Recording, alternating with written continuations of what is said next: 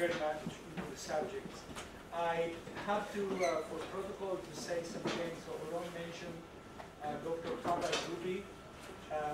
Without Haber's initiative and vision, I should say, this encounter would not happen. And also the initiative for the grant that was awarded to the program of Amira Mehdi and Professor Galese. In a way, Haber was the mediator in this encounter, and I think that she deserves our recognition.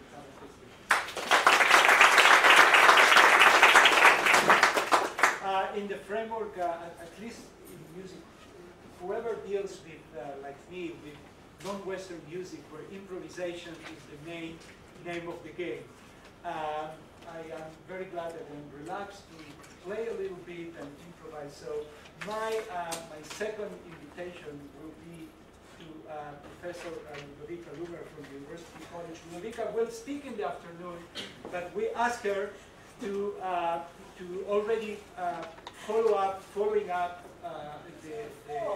Oron's presentation, and this is with the agreement with Haber, just to set up the general framework of the conference. Then we will go into a break, but we will start with Professor Galese at 10:30 punktlich, really sharp, because we want to keep the timing of the conference as we program. So we will have a slightly larger coffee break. You can relax, and then 10:30 we will be here. Ludovica, in the name of our guests. Prego, signora. What am I supposed to say? Yeah, I already had troubles. I already had troubles to find something to say about active visuality, and now I also have to improvise about something else. So, well, you were saying something. Sorry, I sit down because it's too much to stand up after the wine we drank yesterday. So I have to fill in how much time I have to fill in. Just give me a slight idea. You were saying when you put scientists and people from humanities together, something great come out. Depends which scientists and which people from humanities you put together. I have difficulties in putting myself together, having studied philosophy first, neuroscience after, and now psychoanalysis. And I really have troubles in finding the real identity. But I think that it's fantastic what Ava has done.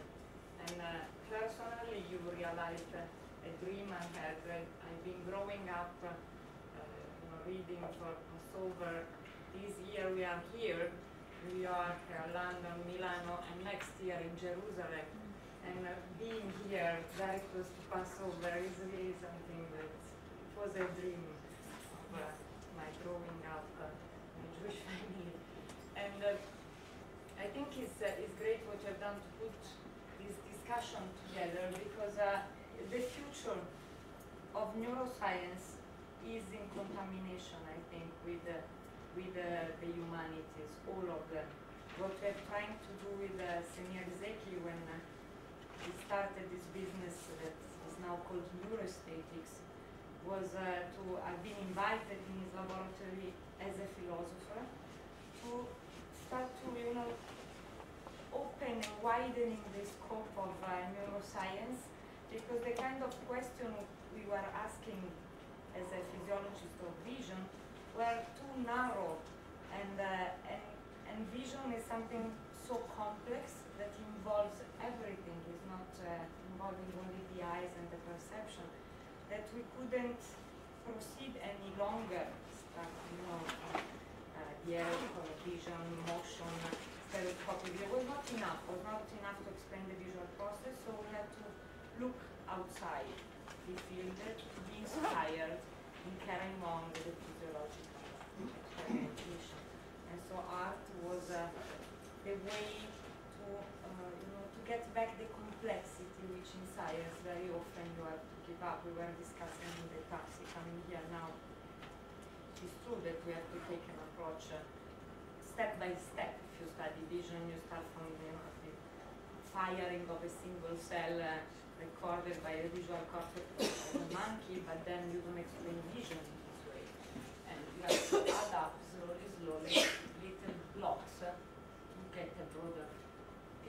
I don't know if we live enough to see this broader picture ourselves, but you know, it's definitely we have to get out of our borders in order to see. And I think what is fantastic about the contamination of disciplines is not only that they give you a new way of looking at things and find inspiration to proceed with your own work, but they give you the theoretical framework in which you can interpret your very small results and scientific contribution to the research. I think we need to have a huge and interdisciplinary theoretical framework in order to do our daily job. And this theoretical framework has to come from different things. The story, you respect it, you want to carry on filling in. This story, there are a lot of things which can be said. You know, when Ava gave the title to this symposium of touching with the eyes, I didn't know. I mean, I have troubles in explaining vision from the eyes viewpoint, so I didn't know exactly how to approach the question of active visuality, but I thought of an artist. She's a contemporary French artist. Her name is Visuo-tactile. She's very famous for this performance project called Carnet d'Adresse. She found a book from, you know, the thing we used to have for the numbers, the telephone numbers. She found these things in the middle of the road in Paris, and she started to contact all the people inside the phone book, asking them to draw a portrait to describe the owner of the phone book. And so she created a portrait of this person who lost the phone book through the interview with the people that met him. And of course she's been sued by him when he came back. And another project she has done is called Blind. There's nothing to do with touching with the eyes, but has to do it with touching with the eyes. Do you like her name on the board? Visuo-tactile.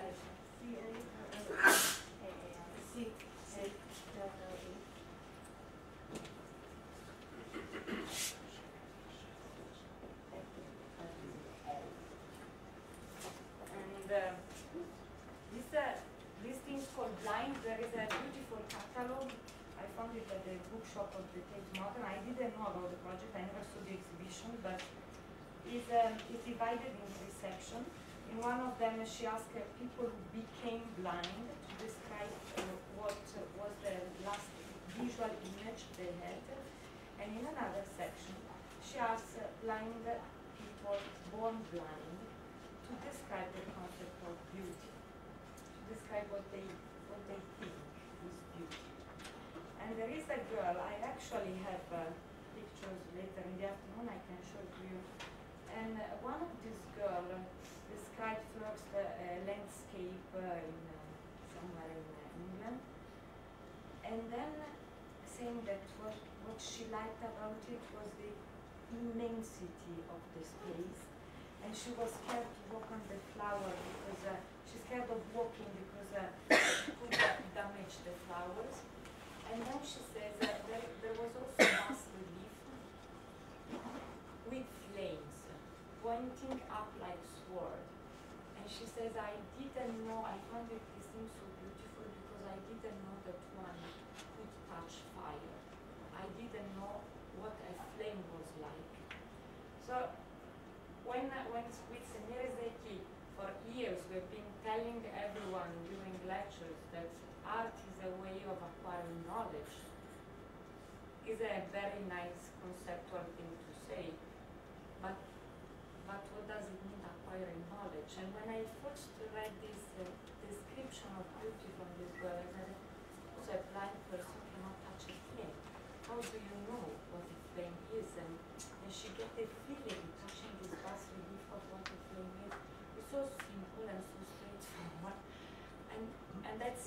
this is touching with the eyes or without eyes, and where there is an overlap in the visual cortex of the blind people. There is a mapping of tactile information. So it's all there. It's all, we cannot even call it the brain anymore. We have to call it the nervous system. We have to call it the nervous system because it's everywhere. When I teach neuroscience to kids, the first thing I say, where is your brain? And they all go like this, oh, I don't feel like the brain. It's in your toys, everywhere. So I think, I don't know, we were discussing yesterday between bottles and bottles of fantastic wine. I have to say that Israeli wine is really good. And if at all headache the morning after, no headache at all. We are like flowers in a green grass field of England's hills. And we were discussing about all this. I forgot what I wanted to say. Maybe there is an after effect of the law. But the brain. Yeah. That. You were telling the brain is everywhere. The brain is everywhere. But you are moving to a different sound. Yeah. You hoped I was moving to a different topic. I can always move to a different topic. I can go to quantities if you want. But then I haven't got anything left to say this afternoon.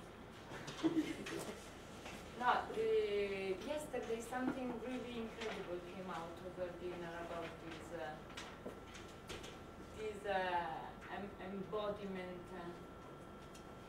embodiment way of approaching it. In your book, there is something really great about the body being able to make you acquire new meanings. It's a way of, the body becomes a way of acquisition of meaning. And I think that in art, artistic practice is very evident. And it's very evident when you think about the new form of art, not only with the new media, but also the form of art like performances, where the artist is there himself, and he becomes the artwork himself. And in contemporary art, when probably first Marcel Duchamp changed the concept of art, putting the urinal, sending, I don't know if you know the story of the urinal by Marcel Duchamp, that he was invited, among other artists, there was a call for papers, and they invited artists to submit at the Society for Independent Artists in New York in 1917, to submit a sculpture that was supposed to be 1 meter by 1 meter, and produced with the typical material of sculpture, ceramic. And Marcel Duchamp sent a urinal, of course, because it was exactly inside the pissoir, the fountain, as we call it. And now it's worth million and million. And it was exactly in the parameters that the society wanted for sculpture. And he sent these things making a statement. So it's not important what the material or the form. The important thing is the message, is the meaning. And when he changed completely art, he shifted the concept of art and opened the doors to contemporary experimentation. When the sculpture comes down from the podium, the painting through the frame. So he encouraged all this new way of making art, and one of them is performance. And I think that the point was that artists lost their roles because it was not clear what an artist was doing anymore. And I'm not painting Christ and Madonnas on the ceiling of church, and not painting portraits of king and queens. So what were they doing in the world? So they had to the role of artist and art had to take a different connotation. And one of the way of exploring this new sense of identity was to be there in the first place as a person making art. And so there was all this, this currents and research of transforming art, body art, I cut myself, I bite myself, I expose my interiority to the outside, and all these things by Gina Pane, Vito Conci, Marina Abramovic, and was a way of exploring the new role, and it was done through their own bodies, through their own personality. And it was also a moment in the history, all these things that were very common in the United States at that time, and was also a way of exploring the role in the society, not only what am I doing as an artist here, but what is my role, was especially women, they were changing their way of being recognized socially, and so this was an exploration of new meanings through. I have to speak here. Really.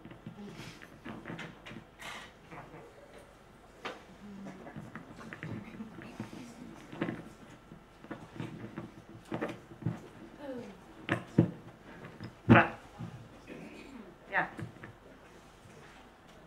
So that means that I have to carry on talking. Begin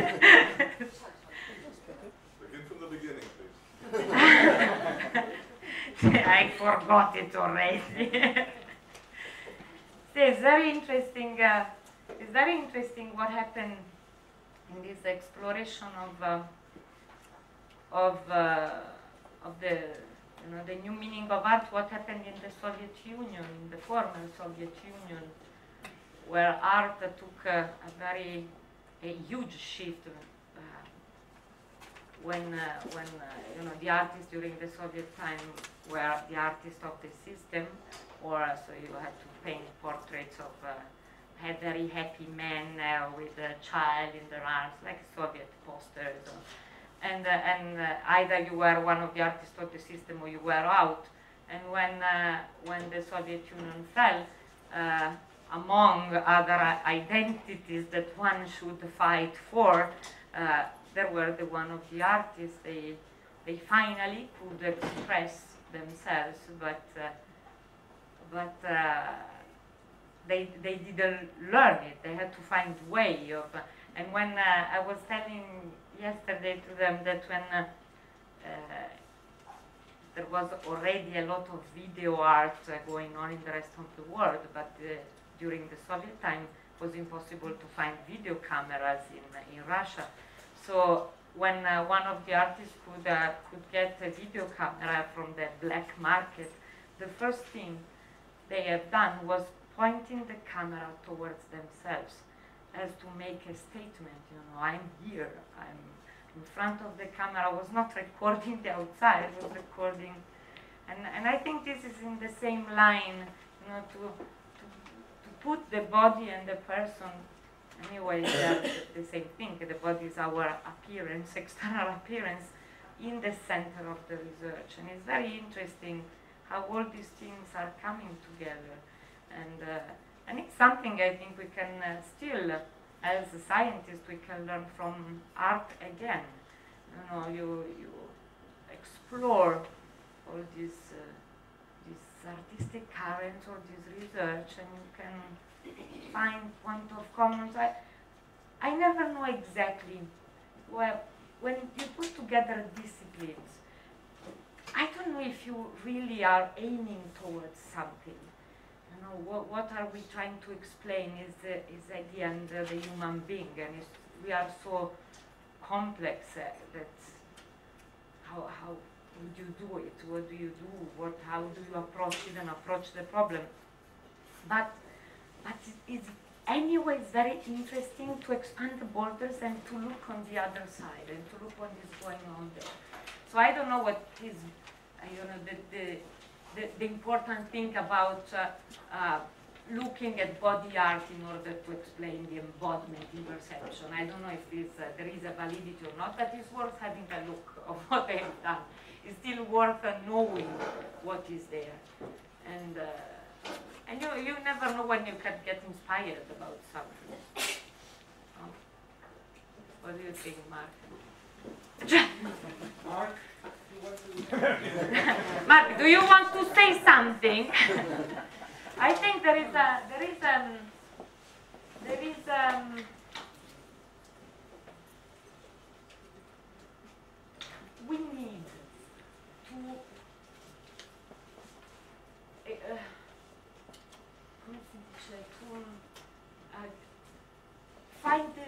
new possibilities, find new meanings, and find to expand even the way in which we dream. We are here on Earth, we were born, we die, we know we are going to die, so it's going to be a bit boring to be on the Earth just like that. And we need to get out from this ineluctability of our destiny. And we can do it very easily. You know, what we do with dreams, we get, we open a field of possibilities, you know, and this is what art does, but what religion does, and is opening up again the ability of looking at things in a different way. When we were at a congress together in Prato, I always tell these things. I was so taken by the sentence he said. There was the director of the museum that were hosting the conference, and the director at some point asked her, what do you think it would happen in the world if art had to disappear? Suddenly, no more art in the world. And someone answered, everything would be so disgusting and awful to look at. And an artist present is an artist with a medical background, actually. Cesare Pietroiusti had a microphone in his hand, and he said, if art has to disappear from the world, this microphone would be only a microphone. It would lose the possibility of being something else. And I think this is the thing. We have to be able to, through the body, to whatever, to acquire, to give new meaning, to look at things from different viewpoints. I have finished.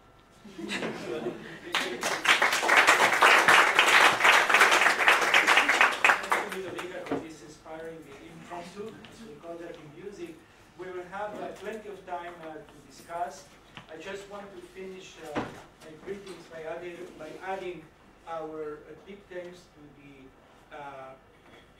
the place where we are here, to the Edmund and Lily Safra Center for Brain Research, who is hosting us and who also supported this conference tremendously, and also our colleague Professor Paul Frosch. Paul, don't be so shy.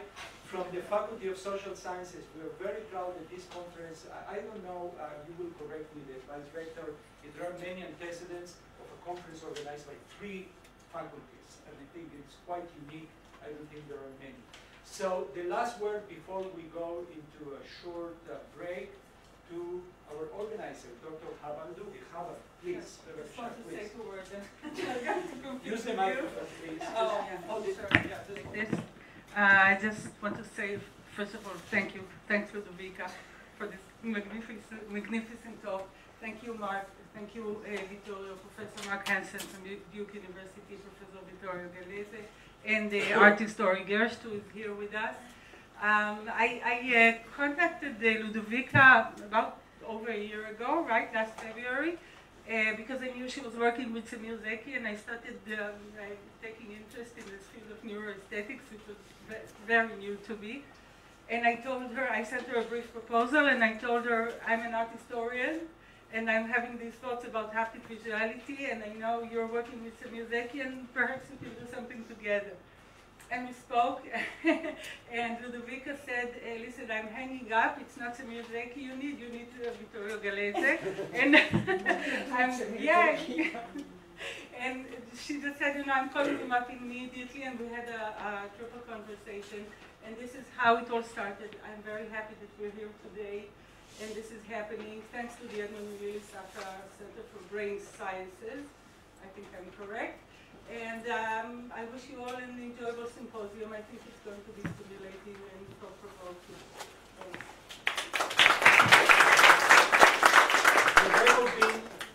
Experience refers to a multi-layer state in which several dimensions can be distinguished. This is not supposed to be a complete taxonomy, but I was just listing what came up to my mind when I think what's going on when I'm facing Davide or Michelangelo. So there is a mere perceptual effect. But this perceptual effect, you immediately realize, suppose you're facing the old walls of Jerusalem, in a sunny day like this, but while you're filling your tax form. And then the next day, your perceptual system has the very same input, but the tax form has been filled, you are released from that burden, you're listening to some nice music, and the walls make a totally different phenomenal experience. So the activation of the receptors of the optic tract of V1, V2, V3, V4, V5, V6, and whatever doesn't tell you anything in principle about the different phenomenal experiences by merely looking at the very same object. There's something we project, and I will not deal into the projective aspect. Hopefully you will do, because you were the head of psychoanalysis, so you're more that's more in your arena. But here I will only